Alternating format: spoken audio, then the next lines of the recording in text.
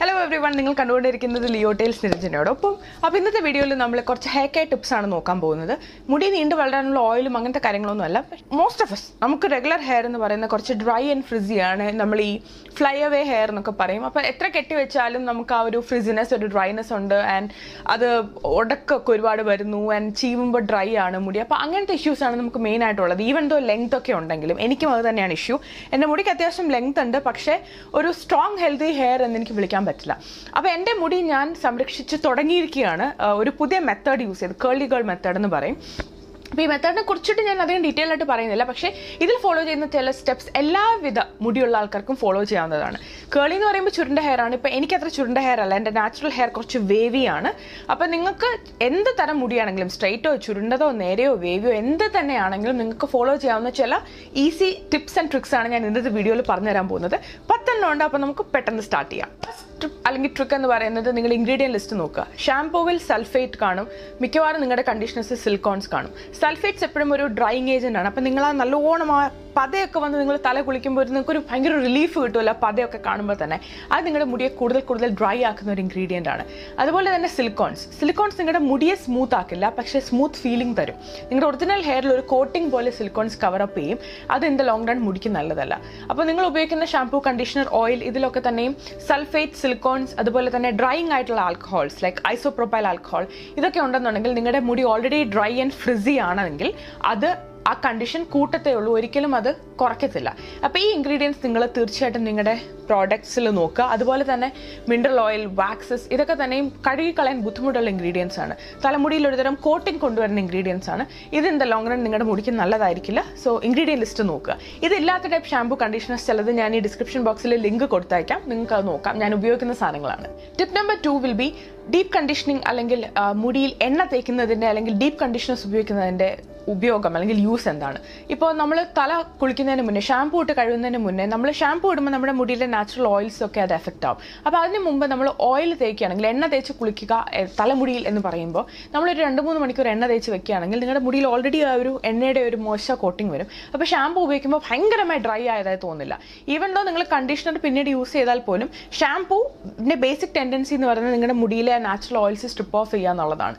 അപ്പോൾ നിങ്ങൾ already prayer oiling ചെയ്യുകയാണെന്നുണ്ടെങ്കിൽ ഇപ്പം ആ ഓയിൽ ചെയ്തിട്ട് നിങ്ങൾ നല്ലോണം മസാജ് ചെയ്യുക നിങ്ങളുടെ സ്കാൽപ്പ്. അപ്പോൾ നിങ്ങളുടെ ബ്ലഡ് സർക്കുലേഷൻ ഇമ്പ്രൂവ് ആവും.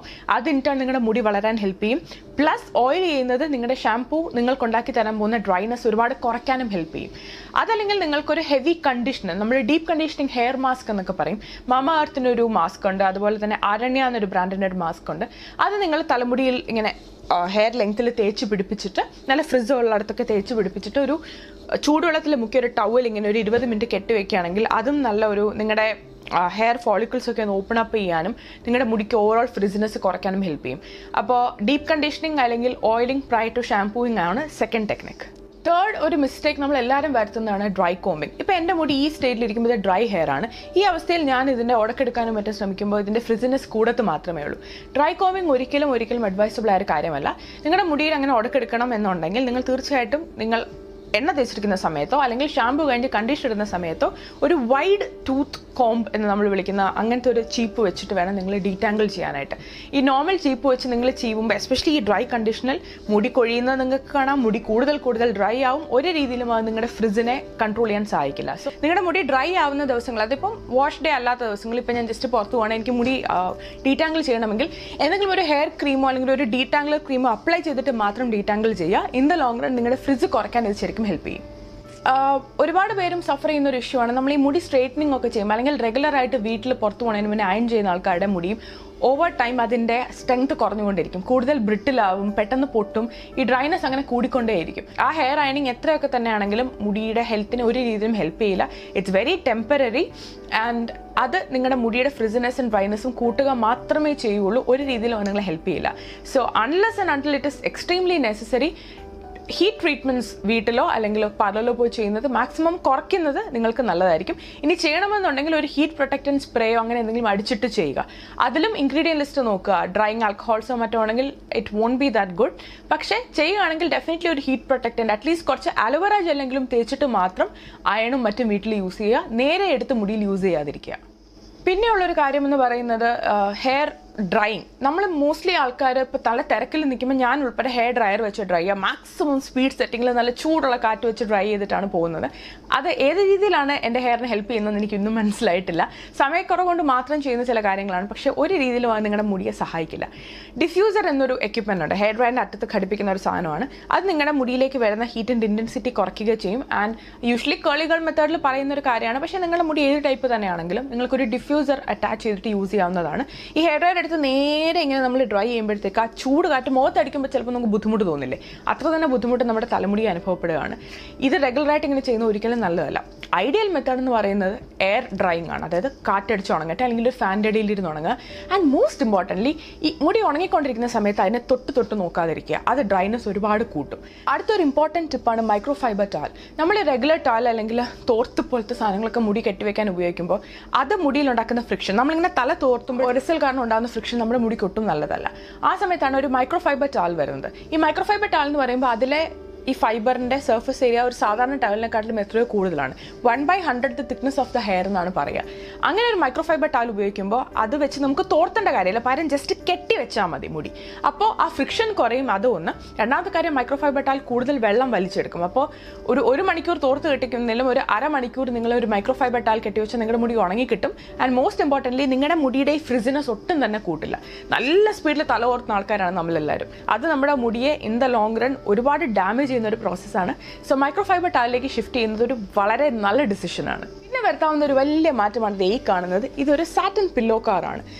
നമ്മുടെ തലമുടി ഏറ്റവും കൂടുതൽ കോൺടാക്ട് വരുന്ന ഒരു പക്ഷേ പില്ലോ കവറുമായിട്ടായിരിക്കും. ഒരു 6-7 മണിക്കൂർ ഓൺ ആൻ ആവറേജ് ഉറങ്ങുന്ന ഒരു വ്യക്തിയാണെങ്കിൽ തിരിഞ്ഞും മറിഞ്ഞും കിടന്ന് എന്തുമാത്രം ഫ്രിക്ഷനാണ് വരുന്നത്. അപ്പോൾ ഈ റെഗുലർ കോട്ടൺ കവറൊക്കെ യൂസ് ചെയ്യുമ്പോഴത്തേക്കും അത് ഹെയറിനൊട്ടും നല്ലൊരു മെറ്റീരിയൽ അല്ല. വേറെ സാറ്റിനോ സിൽക്ക് പോലത്തെ പില്ലോ കവേഴ്സ് യൂസ് ചെയ്യുമ്പോൾ ഇത് മുടിക്ക് വളരെ സോഫ്റ്റ് ആണ്. നിങ്ങളുടെ മുടിയെ അത് കാം ഡൗൺ ചെയ്യത്തേ ഉള്ളൂ. സോ ഒരു പ്രോസസ്സ് സ്റ്റാർട്ട് ചെയ്യുമ്പോൾ നിങ്ങൾക്ക് തുടക്കത്തിൽ പെട്ടെന്ന് റിസൾട്ട് കിട്ടില്ല, പക്ഷേ ഇൻ ദ ലോങ് റൺ കാണാനും ഭംഗി സാറ്റിൻ കവേഴ്സാണ്. അത് അത്ര എക്സ്പെൻസീവ് അല്ല, കുറച്ച് അഫോർഡബിൾ വൺസ് ഞാനിവിടെ ഡിസ്ക്രിപ്ഷൻ ബോക്സിൽ ലിങ്ക് ചെയ്തേക്കാം. ഒന്നും കിട്ടണമെങ്കിൽ ഒരു സാറ്റിൻ തുണി വാങ്ങി പില്ലോ കവറിന് ചുറ്റിക്കെട്ടുക. കോട്ടൺ അല്ലെങ്കിൽ അങ്ങനത്തെ ആ ഒരു മെറ്റീരിയൽ, ഒരു കോഴ്സ് റഫ് മെറ്റീരിയലൊക്കെ ഒഴിവാക്കിയിട്ട് ഇങ്ങനത്തെ ഏതെങ്കിലും മെറ്റീരിയൽ യൂസ് ചെയ്താൽ നിങ്ങളുടെ മുടിക്ക് അത് വളരെ നല്ലതായിരിക്കും. പിന്നെയുള്ള ഒരു ഐറ്റമാണ് ഈ കാണുന്നത്. ഇതൊരു സിൽക്ക് സ്ക്രഞ്ചിയാണ്. ഈ റബ്ബർ പോലത്തെ ഹെയർ ബാൻഡ് ഒക്കെ യൂസ് ചെയ്യുമ്പോൾ അത് ഓരോ തവണ ഊരിയെടുക്കുമ്പോൾ എന്തുമാത്രം മുടിയാണ് അതിൽ വരുന്നത്. Traditional hair band ഉപയോഗിക്കുന്നതിനെക്കാട്ടിലും silk scrunchies ആണെങ്കിൽ സ്പൈറൽ ലൈക്ക് ഹെയർ ബാൻഡ്സ് ഉണ്ട്. ഇപ്പോൾ നിങ്ങൾക്ക് സ്ക്രീനിൽ കാണാൻ ടൈപ്പ്. ഇങ്ങനത്തെ ഉപയോഗിക്കുമ്പോൾ നിങ്ങളുടെ മുടി കെട്ടി വലിയുന്നത് കുറയും. ആൻഡ് മുടിയിലോട്ടും ഫ്രിക്ഷൻ ഉണ്ടാവില്ല. ആൻഡ് ഇതിങ്ങനെ ഊരി എടുക്കുമ്പോൾ സ്മൂത്ത് ആയിട്ട് ഊരി വരും. സോ ഇപ്പം ഒരുപാട് സ്വെറ്റൊക്കെ ചെയ്യും. ഇപ്പോൾ രാവിലെ മുടി കെട്ടി വെച്ചിട്ട് പോയി വൈകിട്ട് ഊരി എടുക്കുമ്പോഴത്തേക്ക് ഒരുപാട് സ്വെറ്റി ആയിട്ടൊക്കെ ഇരിക്കുമ്പോൾ ആ rubber hair band will not do any good. അതേസമയം സാറ്റിൻ ആണെങ്കിൽ നിങ്ങളുടെ തലമുടിക്ക് നല്ല സോഫ്റ്റ് ആയിരിക്കും. Next item is satin bonnet. ഇതൊരു അല്പം ഫാൻസി ആയ ഒരു സാധനമാണ്. നിങ്ങൾക്ക് വളരെ ഡ്രൈ ഹെയർ ആണ്, പക്ഷേ എക്സ്ട്രീംലി ഹ്യൂമിഡ് ക്ലൈമറ്റ് ആണ്. ലൈക്ക് കേരളത്തിലെ പോലെ ക്ലൈമറ്റ് ആണെങ്കിൽ ഈ മുടിയുടെ ഡ്രൈനെസ് അങ്ങനെ കൂടിക്കൊണ്ടേയിരിക്കും. ഇപ്പം നിങ്ങൾ ഫ്രണ്ട്സ് കണ്ടിട്ടുണ്ടെങ്കിൽ മോണിക്ക ഇറ്റ്സ് എ ഹ്യൂമിഡിറ്റി എന്ന് കരയുന്ന സീൻ നിങ്ങൾക്ക് ഓർമ്മ കാണും. അപ്പോൾ രാത്രി നിങ്ങൾക്ക് സാറ്റിൻ പില്ലോ ഇല്ലാന്നുണ്ടെങ്കിൽ നിങ്ങൾക്കൊരു സാറ്റിൻ ബോണറ്റ് തലയിൽ ഇങ്ങനെ ഇട്ട് വെച്ചിട്ട് കിടക്കാവുന്നതാണ്. That is one thing. അല്ലെങ്കിൽ പകലൊക്കെ നിങ്ങൾ വീട്ടിൽ നിൽക്കുന്ന ദിവസമാണ്, നിങ്ങൾക്ക് കുറച്ച് ജോലിയൊക്കെ ചെയ്യാനുണ്ടെന്ന് വിചാരിക്കുക, പക്ഷേ നല്ല ഹ്യൂമിഡ് ക്ലൈമറ്റ് ആണ്, നിങ്ങളുടെ മുടി നല്ല ഡ്രൈ ആണെങ്കിൽ നിങ്ങൾക്ക് സാറ്റിൻ ബോണറ്റ് ഇട്ടുകൊണ്ട് ത്രൂ ഔട്ട് ദ ഡേ നിങ്ങൾ വർക്ക് ചെയ്യാം. സാറ്റിൻ അല്ലെങ്കിൽ സിൽക്കിൻ്റെ അതേ ബെനിഫിറ്റ് ആണ്. മുടിയുമായിട്ട് ഒട്ടും ഫ്രിക്ഷൻ ഇല്ല. മുടിയെ സൂതിങ് ചെയ്യുന്ന, മുടിയെ സ്മൂത്ത് ചെയ്യുന്ന ഒരു മെറ്റീരിയലാണ്. സോ സാറ്റിൻ ബോണറ്റ് കുറച്ച് ഫാൻസിയാണ്, ചിലപ്പോൾ നിങ്ങൾ വീട്ടുകാർ കളിയാക്കി എന്നൊക്കെ ഇരിക്കാം, എങ്കിലും നിങ്ങൾക്ക് ട്രൈ ചെയ്യാവുന്ന ഒരു സാധനമാണ്. അഫോർഡബിളും ആണ്, എഫക്റ്റീവും ആണ്. നിങ്ങളുടെ ഇപ്പോഴത്തെ റുട്ടീനിൽ ഇങ്ങനെ ചെറിയ മാറ്റങ്ങൾ കൊണ്ടുവരികയാണെങ്കിൽ നിങ്ങളുടെ ഡ്രൈനെസ്, എന്നെ സംബന്ധിച്ചിടത്തോളം ആ ഡ്രൈ ഫ്രിസി ഹെയർ ആണ് എൻ്റെ ഏറ്റവും വലിയ ഇഷ്യൂ എന്ന് പറയുന്നത്. അത് സോൾവ് ചെയ്യാൻ സാധിക്കും. ഓൾസോ നിങ്ങളുടെ മുടി വളരാനും ഇതിൽ പല ടിപ്സും, എസ്പെഷ്യലി ചില ഇൻഗ്രീഡിയൻസ് ഒഴിവാക്കുന്നത് പോലത്തെ കാര്യങ്ങൾ നിങ്ങളുടെ മുടിയുടെ ഹെൽത്തിനെയും ഓവറോൾ ഹെൽപ്പ് ചെയ്യും. അപ്പോൾ ഈ ടിപ്സും ട്രിക്സും ഒക്കെ നിങ്ങൾ പരീക്ഷിച്ച് നോക്കിയിട്ട് എങ്ങനെയുണ്ടെന്ന് തന്നെ അറിയിക്കുക. കേളി ഗേൾ മെത്തേഡ് എന്താണെന്ന് വേണമെങ്കിൽ നിങ്ങളൊന്ന് ഗൂഗിൾ ചെയ്ത് നോക്കുക. നിങ്ങൾക്ക് ഒരു ഡീറ്റെയിൽ വീഡിയോ അതിൽ വേണമെങ്കിൽ അത് റിക്വസ്റ്റ് ചെയ്യുക. I will be doing that for you. So അപ്പോൾ അത്രയുള്ള ഈ വീഡിയോയിൽ എല്ലാവർക്കും ഇഷ്ടപ്പെട്ടു എന്ന് വിചാരിക്കുന്നു. അപ്പോൾ നമുക്ക് മറ്റൊരു വീഡിയോയിലൂടെ വീണ്ടും കണ്ടുമുട്ടാം. Till then, take care. Bye.